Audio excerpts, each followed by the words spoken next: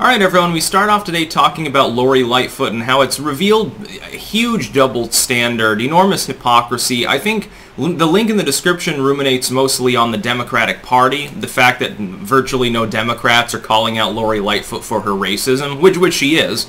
I mean, she's, I think, married to a white woman, but she won't give interviews to white people. That's probably because she's doing such a shitty job as Chicago mayor that she figures that people that look more like her, I guess, are less likely to criticize her. I don't know, it's kind of messed up. I hate to use the trope of Dems are the real racists, but, I mean, what the fuck else am I supposed to say about the fucking situation at some point? Keep in mind, though, first and foremost, there will be a pinned comment down below if you're watching this video on YouTube. I make 4 videos a day, today probably a 5th, but only 2 of them make it on YouTube, because YouTube algorithmically abuses me, and every other independent creator. Check their social blades sometime and see the switch that happened, a couple days after the US election. It's magical how that occurred, almost like they were pressured by third parties. No, I guess it's just the material getting stale. Just ignore the fact that it's growing everywhere else. By the way, the same for all other political creators. Anyway, Lorilightfoot came out the other day and told people she was no longer going to give interviews to anyone unless they were black or brown. Now, I love the BIPOC thing also expresses the Democrats' moronism when it comes to race. They think that somebody who's of, like, fucking South Asian lineage, somebody from Cambodia or Pakistan or some shit, they have everything in common with someone from Africa, like from Rwanda or something. I'm thinking, how can you become more bigoted than saying because of the fact that you are simply not part of the white people club, you're not of European diaspora, at least directly, that you've got some magical moniker that we're going to give you that means that you're like everyone else who happens not to be part of that group.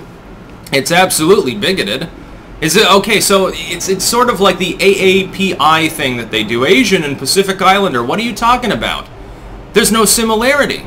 You're saying that you believe that someone from Japan is the same as someone from Tuvalu? That's not the way that the world works. They have these weird fucking crazy views with regards to human culture, and you know, it's for opportunistic reasons. The funny thing is the Democrats are constantly browbeating people about the need to take care of this racism problem that by and large doesn't exist. Yeah, there's some anti-Asian attacks. Well, check out the demographic that's most likely responsible for that attack, and all of a sudden it disappears off the news. Same thing with Chicago's crime. Why would she want to talk to a white reporter? Supposedly white people are dangerous and evil and want to shoot her and stuff. Oh, that's right, Chicago crime statistics tell a different story. Certainly not due to too many guns, now most of them being illegal anyway because these are felons shooting each other. These are gangland drive-bys and shit. You've got all these weird mythologies that the Democrats have twisted people's minds around with, again, to the point where someone who's a first-generation immigrant from Ghana is reckoned to be the same as someone whose great-grandparents came from South Korea. Well, they're not the same. Believe it or not, there's more than one continent other than Europe. I know Lorilightfoot is too idiotic to realize this. By the way, where's the legacy media condemnation of this situation? Can you imagine, in a million years, if a politician who happened to be white said something roughly comparable to this? I'm only going to give interviews to white and East Asian people, you know, just to defer for reasons that are not even elaborated on. I'm only going to talk to white people. Oh, they'd get called racist. By the way, the next day the party would hold a vote to condemn them. The party would probably kick them out of the party. It wouldn't matter if it was a Democrat or a Republican at that point.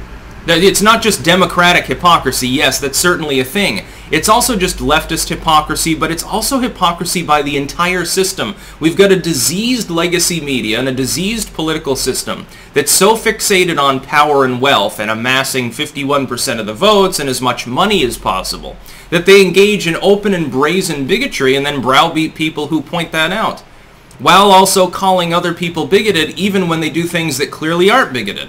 So Marjorie Taylor Greene is reckoned to be the next Erwin Rommel, only with a functioning vagina, whereas Lorilightfoot is held up as a progressive leader and probably good on COVID and all this bullshit. It's sort of like watching Cuomo. Look at the hypocrisy there from the legacy media that doesn't even talk about it. He gets Me Too'd by literally a dozen people.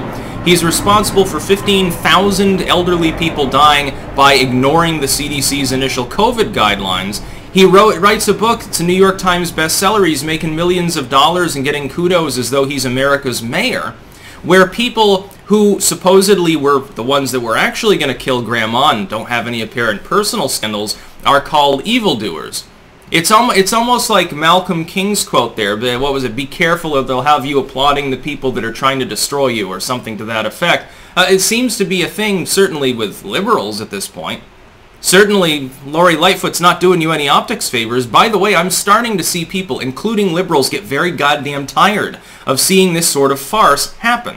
I'm seeing more and more people being woken up because it's so brazen. Right now, you have thousands of U.S. troops outside the U.S. Capitol. You have months and months of riots that turn deadly and cause billions in damage. Those are called mostly peaceful by the same groups that are calling one 2-hour event at the U.S. Capitol an insurrection. You've got soaring gun crime, and people are starting to recognize, hey, maybe I should have one because it doesn't seem the government's capable of doing much about it.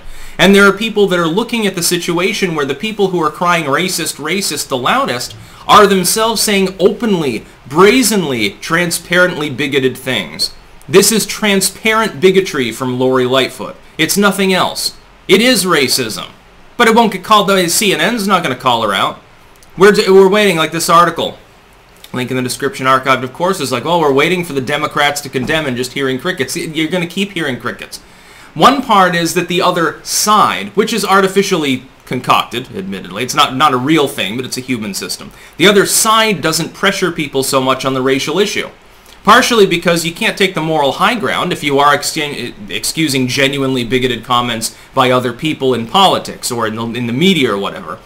But none of it's as brazen as this. This is like post-David Duke sort of rhetoric. This is something you would expect. This is something where if you switched around the race involved, you'd expect this to be attributed as a Trump quote. And liberals, by the way, would believe it to be a real quote. You could make it go viral probably. They'd never do any fact-checking. They think that I'm a cross-dresser, just to keep this in mind. Lori Lightfoot, with her comments here, is showing an animus towards a race of people. What else am I supposed to call it? Reparations? I guess that's the new thing. It's okay because it's aimed at a certain group that's perceived of as being a majority. They're trying to conglomerate, again, they're trying to conglomerate the native of Palau with the person living in Libya. And it's like, what are you even talking about? That's like saying, okay, you're Italian, so basically that's the same thing as a Norwegian, right? Oh, hi, and oh, you're an Irish person? You're from Ireland? Oh, you mean Ukraine? Now, what you stupid American? That's what you'd hear. It is stupid. This is completely moronic. The fact is that if someone is this stupid, by the way, they shouldn't be serving in office. If it were a Republican, the Republicans would be shitting their pants right now. And if it were a Democrat but they were white, or certainly a white Republican, they'd be facing protests, riots even. Mostly peaceful ones, though. Keep that in mind. That's about all. Peace out.